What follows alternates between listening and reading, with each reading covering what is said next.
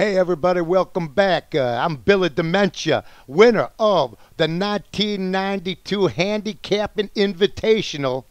Oh yeah, at the Frontier Hotel, right on the strip here in Las Vegas, Nevada. And the El Chico Indian Casino just this past week. I won 3 out of 4 to take home the prize money of $500. The money keeps rolling in. Couple notes I've gotten from people. By the way, last week, I hate to tell you this, I do remember this. I was 0-2, brings my record to 8-7. Okay, not happy about that. Couple questions. First of all, this is from Jim in Hobart, Indiana. What about your celebrated fight with Red Buttons back in the day when Caesar's Palace had its grand opening? Well, I don't want to get into it right now, but it was taken care of in litigation.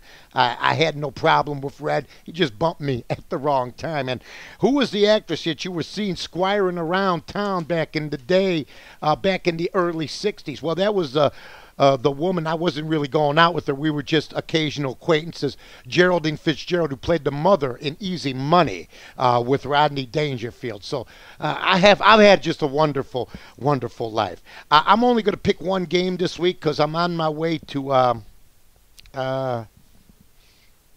Las Vegas, and I just don't want. I haven't been able to do my homework completely. I did a lot of homework last year. We didn't do any good. So, I mean, you know what? Being 0-2, when most handicappers had winning weeks, makes this 1992 season a little bit bleak. I'm going to take the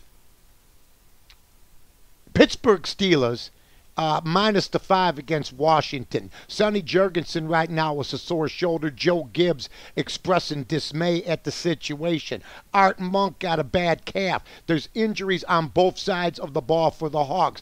RG3 going to come in, try to take over. He's a young kid out of Texas A&M. And, I don't think he's ready. They're talking about he may be ready.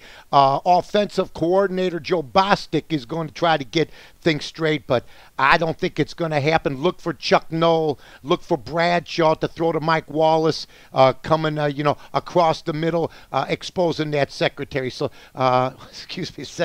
secondary. I was thinking of something else. Anyway, take Pittsburgh minus the 5. I'm Billy Dementia.